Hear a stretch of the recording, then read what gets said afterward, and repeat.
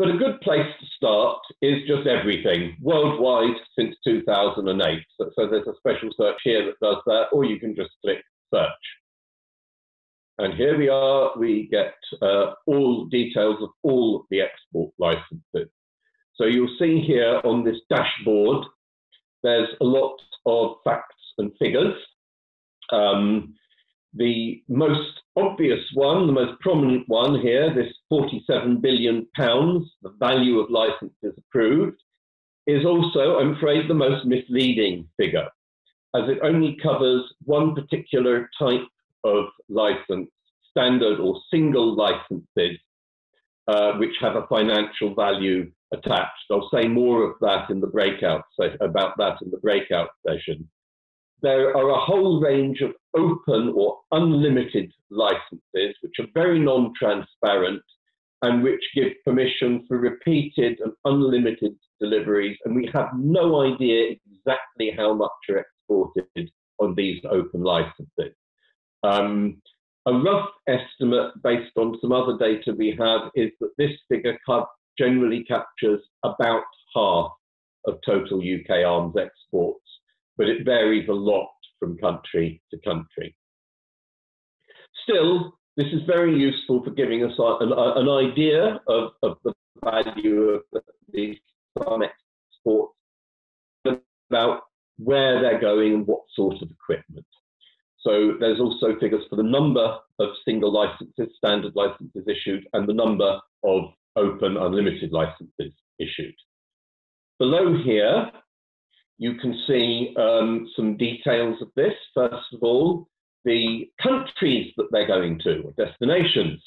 So you see Saudi Arabia, by far the biggest, £11 billion worth, again, just the standard licenses, not the open ones. If we click here, see full results, we get a full list of countries ordered in by value of licenses. So you can see the top 5, Saudi, USA, France, Oman, and Italy, and so on. You can always get back to where you started by clicking back to Overview. Then, going down a bit further, we can see the categories of equipment that are being licensed by value, again, just the standard licenses.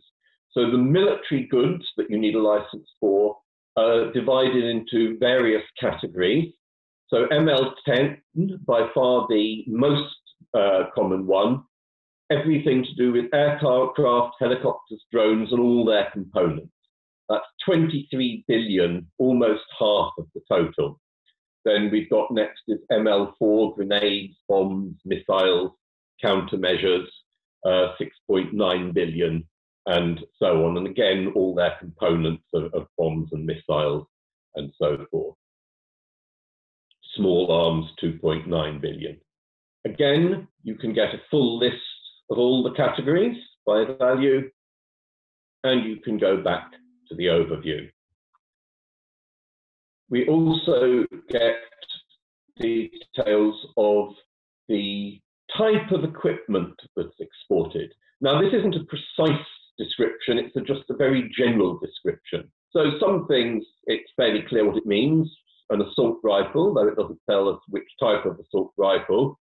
But components for combat aircraft, that could mean anything from a small electronic component to, say, the wings of an aircraft, that's a component.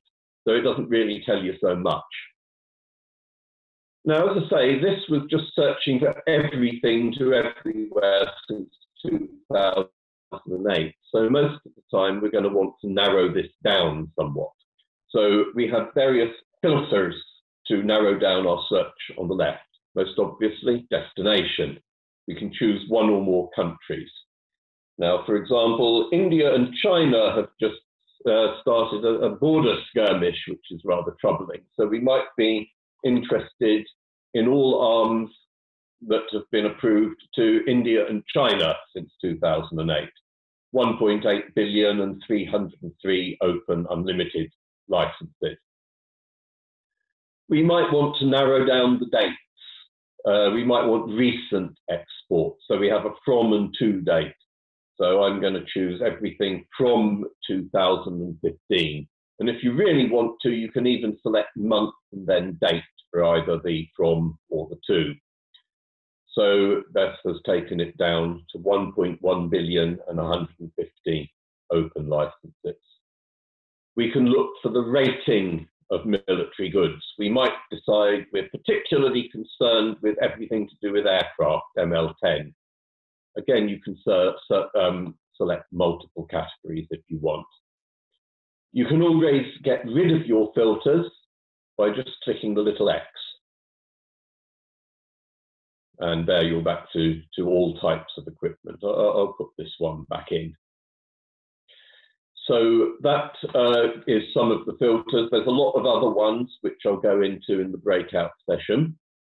But the next thing you might want to do is drill down into the details of the licenses that have been issued. So below this first box with the financial value and the numbers of licenses, if you click on See Full Results here, you get a list of all the licenses that have been issued. Currently ordered by newest first, most recent, or you can order by country name or by most valuable. Of course, most valuable only covers the standard single licensing. So what do these tell you? So this is a date here, 2019-12-30, so 30th December 2019. A single individual export license to India, and it's got several types of things authorized. Components from combat aircraft, components from military aero engines. They're both ML10 aircraft stuff, and the total value of ML10 things authorized is just over 3 million. Then we've got in the same license components for artillery, ML2, just over 42,000, not so much. And this one here, rather long description. And so we've got 954 licenses in total.